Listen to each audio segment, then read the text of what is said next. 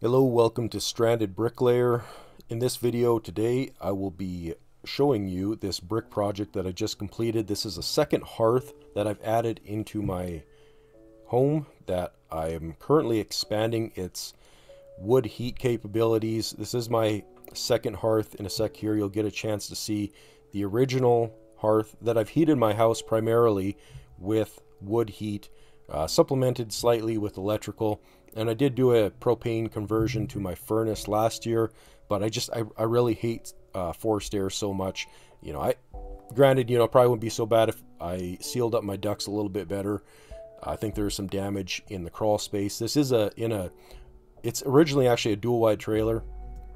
It's been renovated several times, and it would appear to be a modern modular, but the ducting is pretty bad in it. And with pets and my sensitivity to allergens, I just not extremely sensitive, but enough that it really it bothers me enough that I just prefer to go with the wood heat. And with current political events, everything else that's going on, there's just good reason to have, not to mention living in Canada, it's really good reason to have wood heat backup or some kind of supplemental heating throughout the winter, especially in rural areas, which I certainly do live in. I live in a small village of about 300 people, and it's not uncommon for the power to get knocked out here more than other places. And just for me going on the wood heat for the last 7 years, it's just been a little bit of a nuisance. I'm trying to find better ways. The main reason I wound up with two stoves is because I had two stoves, because I had a stove actually given to me, which we'll actually get into. So this is the current project, and unfortunately I didn't have a chance to wash this yet. I wanted to wait about another 12 hours of making this video. It takes a long time to process one of these videos, so I just kind of had to get it out while I could. And I'll try to maybe update the thumbnail. I'll do a good thumbnail once I do get this washed and get the stove installed. So you can see here in a second my original stove, me bringing it in. This was given to me by a good friend, and I upgraded the size. So this is about 90% larger than the original stove I had, the stove that I'm moving to this area. And yeah, one of the biggest problems with me, running, especially with a job when I do work in the winters, I don't always work winters, is just, running the electrical heaters as a supplement, which is absolutely necessary in, basically January, February, March. And then getting home every day if I am working, and the heat just being, completely gone, right? So you can see here, I actually managed to move this in by myself. This was a bear of a task, and I did have to do some modifications to a small feature that I had outside. This was an unfinished project. I never even got around to properly grouting this, but nevertheless I had to make a modification to get this in, and luckily my picker truck that I built was able to get the stove high enough to be able for me to move it in. And yeah, that's the biggest problem that I was struggling with, is trying to keep the house warm. So one of the considering, if you see here, considering how large of a stone feature this is brand name cultured stone actually that I used here. You can see this is a fairly thick stone. There's about 2 inches worth of stone and mortar here for thickness, and it does go down a hallway as well. And that was my my intention for making this stone feature so large, was for it to be a bit of a heat sink.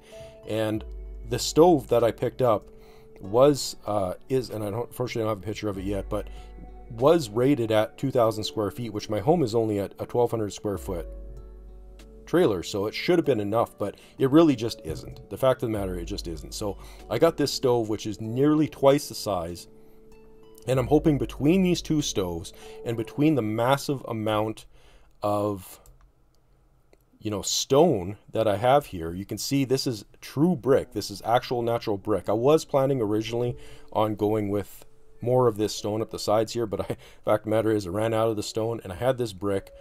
It's a actually very nice brick, and I figured, what the hell, because this additional brick will work as a great heat sink as well. Hopefully, between the two stoves, between all the stone, I may even start stacking stone on top of the stone or bricks on top of the stoves as well, just to add more of a heat sink. The heat sink factor isn't as significant as I'd hoped it was, but just every little bit helps. And if I can have this be not so uncomfortable in the mornings, especially because I don't like waking up in the middle of the night to feed the stove.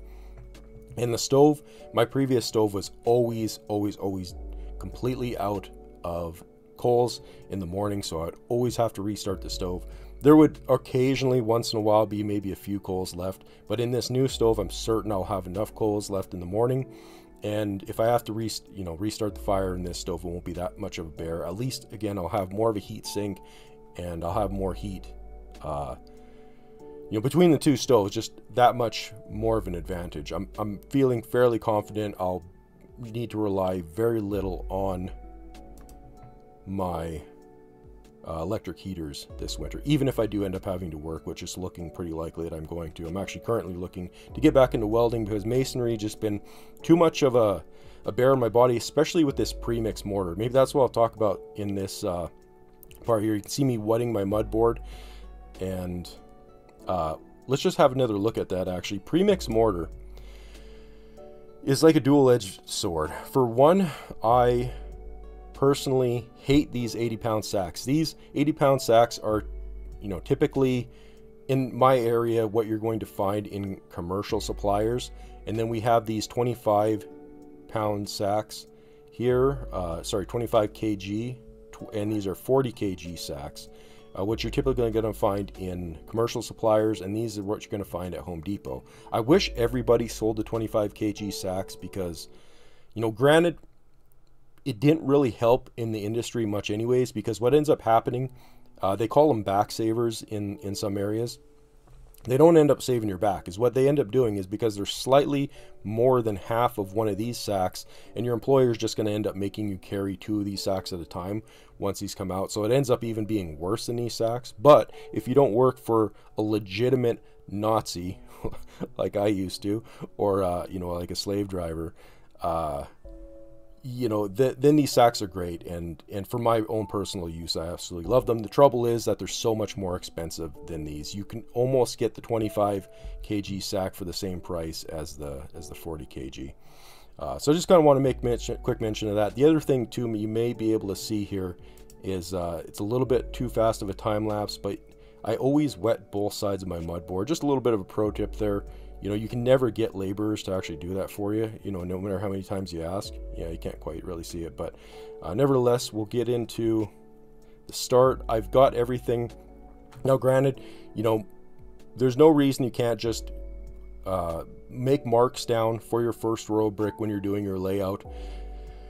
If you're working with the same material repeatedly over and over and over again, there's no reason you can't do that. The reason I like to lay my bricks out and actually see it in place before I start my layout is because sometimes, depending on the material, again, if this is material maybe that you haven't been using before, the variance between the materials themselves can be drastically different. A lot of times, a lot of material suppliers are kind of sloppy, and there can be up to a 1/4 inch difference between some of the bricks.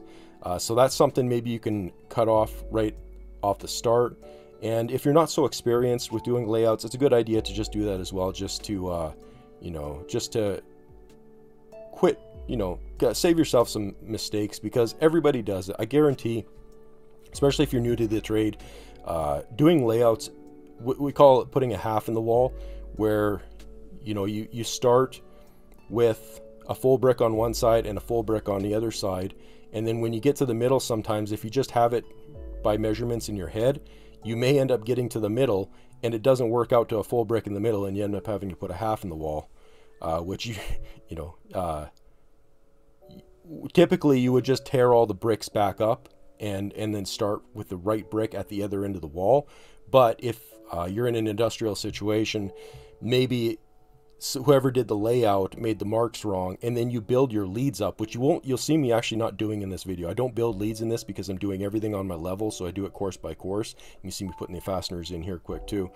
So if both of your your top bricklayers are on the ends, they think the layout, they think the marks are right, they build both their leads up, we're ready to go, rebars have already been drilled, and the next thing you know, there's a half in the wall.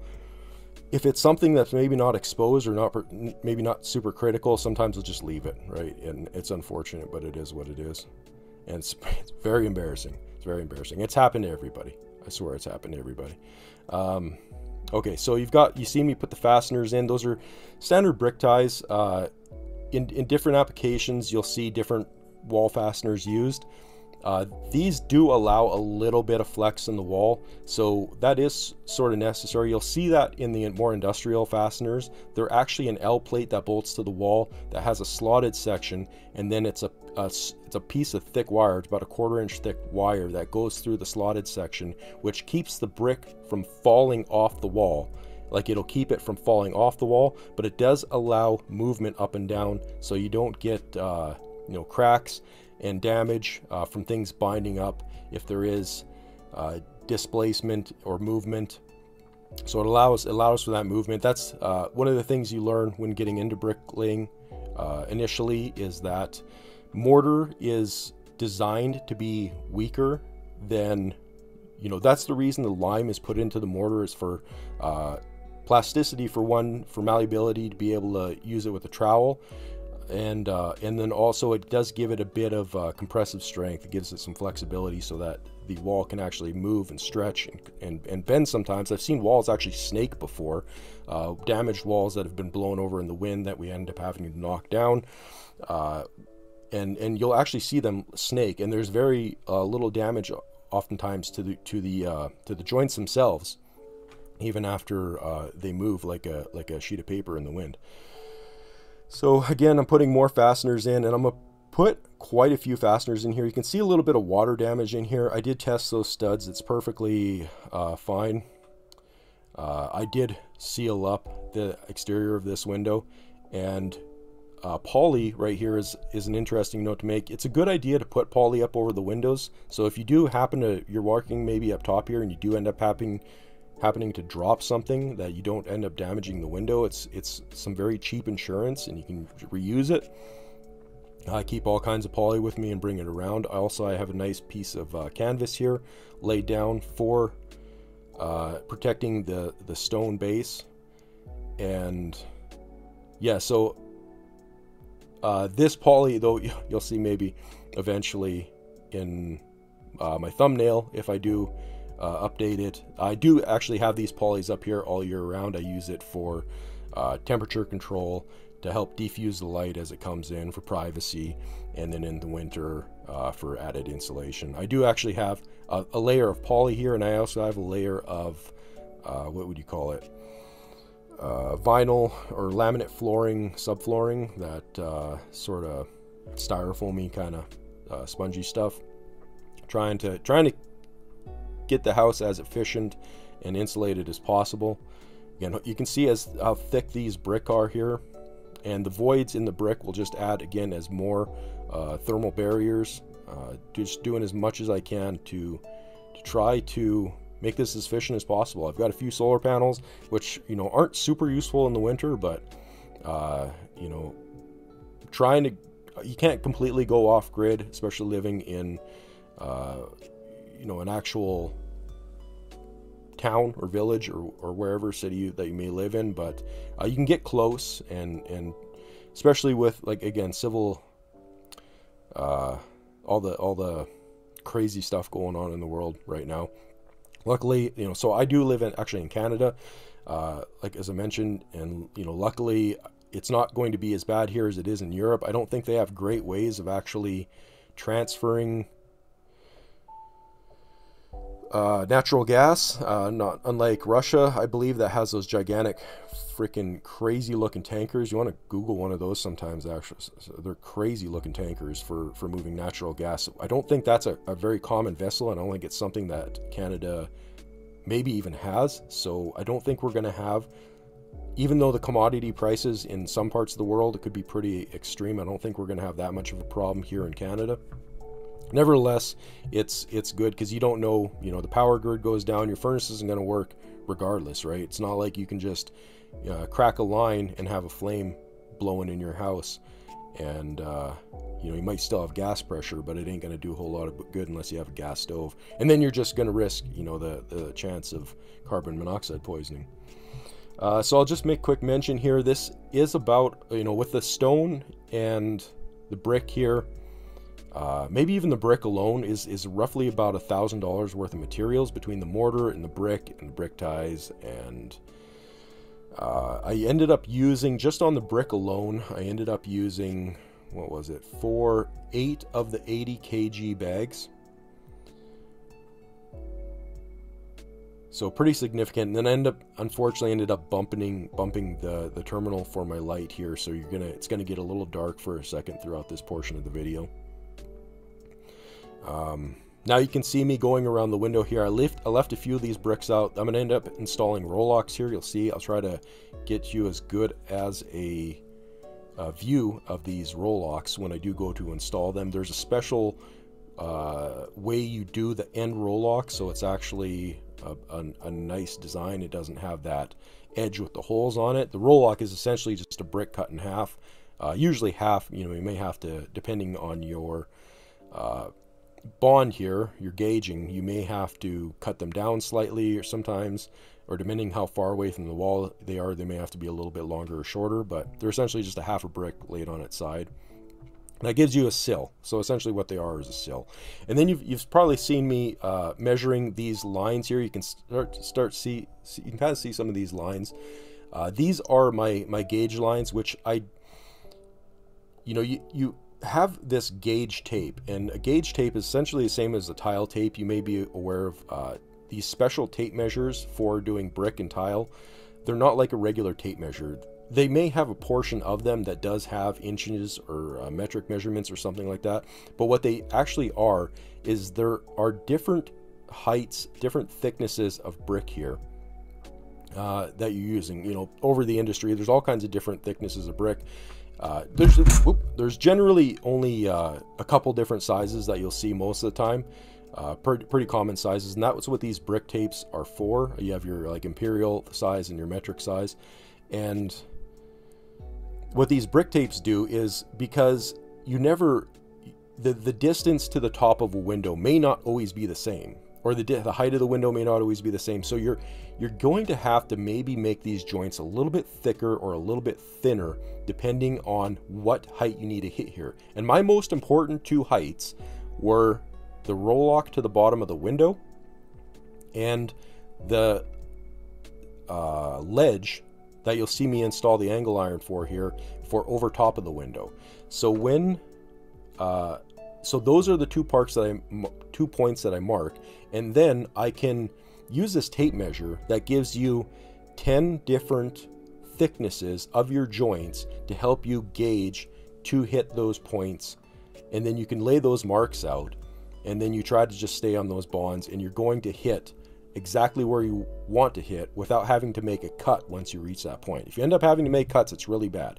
I got pretty lucky with my bond on this as well. This worked to fulls and halves to both sides of this background here, and it even worked to full halves upside the window. I had to do a little bit of expanding and squeezing, which is very common, and but I didn't actually end up having to make a cut. A lot of times if you do end up having to make a cut, what you'll do is you'll just take one of these brick, maybe one from the end, and cut ½ inch off of it, maybe even an inch off of it, and then that will allow you to get to a closer space. Now sometimes it's just the worst spacing possible, and what you end up having to do is to make it not so noticeable, because maybe you got to like lose 2 inches to make that bond work properly in that brick. So what I'll do is, to make it not so noticeable, is I'll take like 10 mil off a 3 or 4 brick, space it out throughout the length of the wall here, and then you won't even know that any of the brick are cut. Nobody will ever notice. It looks like I got the light back on, loading up my brick again, and we're just about to the point of installing the ledge here. And this is common industry standard here. This is you know, I got this piece of angle iron. Unfortunately, the angle iron had just a little bit of a bend in it. I drilled the holes for it. I found the studs. I got some lag bolts, and I painted it black to match the brick. You know, you may want to choose different colors depending on what brick you're working with, but typically we just always paint the angle iron black. And that angle iron is typically what you'll use to install brick on the outside of the house as well. So you can see me install it, level it here, and I'm right on gauge, right where I needed to be. And now that thickness of the angle iron here, this was 1/4 inch, and my joints have been about 3/8 of an inch up to this point because I needed to gain a little bit to hit this right perfect over top of the window. So now this course here, I'm going to squeeze on this course so that when I do get over to this point, this joint all the way along is going to be a 1/4 inch, and you won't notice that one little bit. And that angle iron sits back about 1/2 of an inch, maybe 3/8 of an inch from the front of the joint, so I'm able to fill that in with mortar as well. And now nobody knows the difference, right? You're over top of your window, you have a strong, sturdy beam here to lay your brick on. And as soon as I get this course here, I would have liked to, you know, obviously you want to try to put some of those ties in right there, but I wasn't able to because that angle iron was 4 inches tall and these brick are only about 3. So I got 2 courses on here now, and now I'm installing my next set of ties. You should see me installing my next set of ties. And then there's going to be one more set of ties once you get to the top here. 1 or 2 courses from the top, you're going to want to install your last set of ties. You always want, as soon as you can, over top of an angle, and then, you know, depending on what your spacing is. Again, I put as many ties as I could in this because there was no reason for me not to, and this is a trailer house, so there could be more flexibility. So I put tons of ties in, and my spacing vertically, like typically what it is it's staggered on 32-inch spacing. So I would have, instead, because here I'm going every stud, so typically what you would do is you would go a stud, skip a stud, stud, skip a stud, and you do that along a wall, and then you go 16 inches up, and then you alternate studs, and that's basically what your spacing is. You either go 16 inches up or 32 inches up, depending on the code, depending on what you're doing. Again, if you're using the industrial fasteners, there's not as much of a need, so you can probably go on 32 and 32. And these are my wires for my surveillance system, which look like absolute dog shit, and I'm glad to finally be able to hide these. And you know, you'll see, I guess you can see me when I'm joining here. I'm using the brush, and I'd be perfectly honest, for regardless of what I'm doing, the brush is typically for split face block and split face brick, I guess, as well. But for split face material is what typically people use the brush for. I use the brush personally all the time because the brush makes a little bit less of a mess. I can get a bit more aggressive with it, and it doesn't smear wet mortar around on my brick. If you've worked in the industry at all, you may be noticing how clean I keep my material here. Some of this brick here is just the dirt from it sitting outside for a couple of years. There are very few streaks on here from me back troweling, essentially, when I'm cutting the mud off and hitting the brick with little bits of dirt here and there. I've worked with some people who would have multiple smears, like little marks like this, insane, covering 2/3 of the entire project, like multiple smears on every single brick, and it's an absolute chore to have to clean afterwards. Now, again, you know, unfortunately, I wasn't able to clean this before making this video. Let's have a little bit of a stop here and just talk for a second. Maybe we'll stop just a little bit. You'll see me doing my space out here just to make sure everything's working properly, just double checking. I already know it does. Actually, okay, so maybe it's a little bit further on. You'll actually see the piece here. Anyways, so cleanliness is great. Now, I have this clean enough that I'm not going to need to acid wash this. And you especially don't want to be acid washing in people's houses. And you want to be doing as little washing as possible in people's houses, because it is going to release all that moisture back into the air. This is basically a humidifier, is what this is going to turn into. It's super humid in my house right now. The joints are just sweating like crazy. This is going to cure nice and slow. This is going to be very strong, you know, relatively. And so I won't need to actually, like, I've cleaned so much brick, and typically what we'll do for exterior, for industrial brick, is we'll go along with a mix of muriatic acid, and I mean, that's what we used to use. Was it muriatic, or I can't remember what it is now. It's a bit of a weaker acid now, but it's still pretty bad. I've got actually sprayed in the face with it before from that Nazi that I used to work for. Just crazy. I was like, the guy's just standing on it. Anyways, yeah, it's pretty bad. It's pretty bad. Luckily, it didn't get in my eyes. Sprayed right in the face. Anyways, so I won't need any sort of acids or cleaners on this, and I'm just going to, once the joints get a little bit cured now, I probably want to wait a little bit longer, just so that I'm not putting any more water into this brick. Being that this is interior, I don't have to and that it's warm, I don't have to worry too much about effervescence. And what ends up happening, like, let's say this is winter and you're going to try to wash this, and it's cold out, and it's the mortar is still green. If you wash this, and then all that brick and all those mortar joints soak up that water, and then it freezes overnight, for whatever reason, it releases effervescence into the brick, and you're going to get all sorts of that white, crystalline, mineral-looking contamination all over the bricks. Now, being that this is inside, I could pretty much wash it, you know, the next morning. It wouldn't have been that big of a deal, but I want to wait a little bit. You don't want to wait too long. It's not like tile in that you have to wash it immediately after, or else you end up having a bear of a time cleaning off all that dried grout. It's not like grout. This is, I mean, this is technically grout is what this mortar is, but it's not like tile grout in that you have to clean it instantly. I can wait a few days on this. You know, that it's very easy to clean this up afterwards, and I'll just hit it with a brush. I'll brush it really hard, and I'll just kind of wipe it down. And I don't want it, you know, I don't want to be coming in here with a hose and spraying this down. That's what you typically do outside. So I'm just gonna, you know, I'll wet it down, I'll spray it with a little bit of a sprayer and some water, and then I'll scrub it really hard, and then I'll try to give it a half decent rinse, and it should be spick and span. And then afterward, if you want to seal it, it will give it more of that glazed look, but I'm not going to be sealing this because I don't want any of those, be spraying those chemicals inside. So that's pretty much cleaning. Now you can see me here installing my Rollock, and again, I'm not using lines in this. This is all on the level. And I am fairly rusty, considering, like, I used to, okay, this is me cutting that end piece here. You know, my skills definitely aren't what they were at one point in time.